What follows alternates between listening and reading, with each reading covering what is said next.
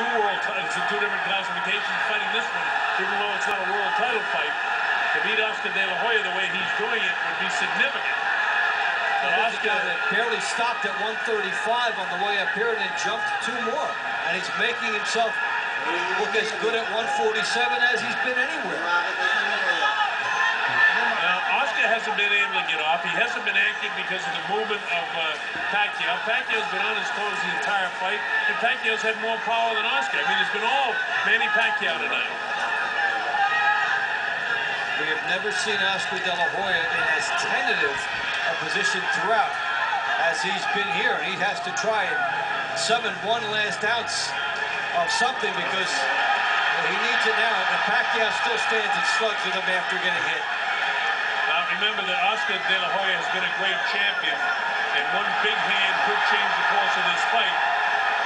But it's a stretch right now in the 8th round as he continues to get outboxed by Manny Pacquiao.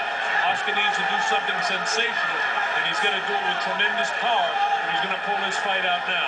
The great fighters can do it, and he certainly has been a great fighter throughout his career. Let's see if there's one more miraculous move in Oscar De La Hoya. As I say that, Pacquiao pours the pressure on him, and this might be the miraculous finish of the career of Oscar De La Hoya. Pacquiao really labeling him, blasting him with left hand, right hand.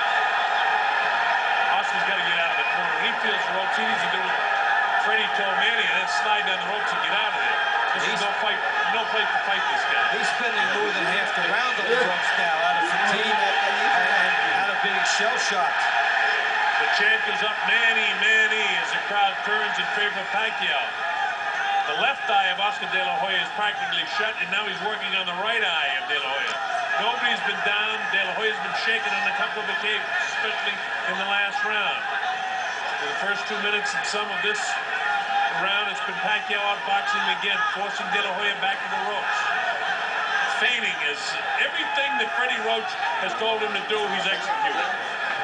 And we've seen De La Hoya again on the ropes at the Sanctuary.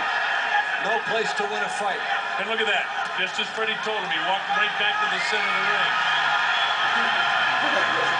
And now this is one thing that, again, the corner of Pacquiao, they don't want him to hot dog it. Finish this guy off if you can. Don't mess with this guy. And the power shots are right downstairs. And look at Pacquiao. Got over the end of the 8th round. Trying to stop Oscar De La Hoya in his track. Whatever ends the 8th.